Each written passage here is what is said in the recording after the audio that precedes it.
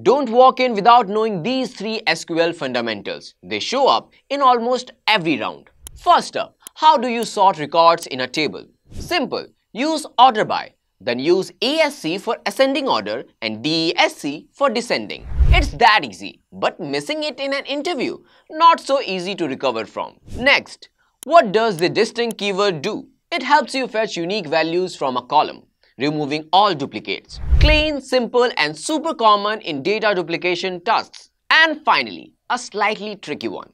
Write a query to extract the domain from an email address.